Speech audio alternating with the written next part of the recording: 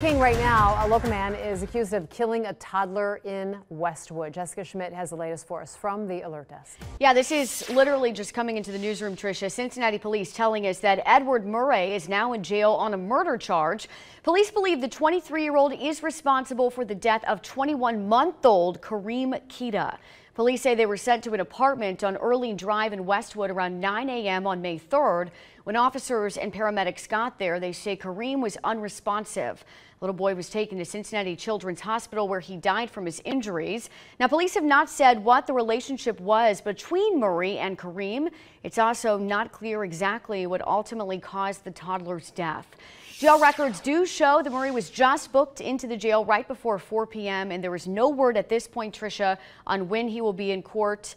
I feel like I've said this a lot today, but a lot of unanswered questions with this one as well. Do we know how this was all figured out? Do we know any details? No, nothing really. I mean, other than the fact they were called there and this little boy ended up dying in the hospital, that's really it. And obviously they think that Edward Murray caused the child's death. We don't know cause of death. We don't even know what the injuries were. Nothing. All right, Jess, thanks.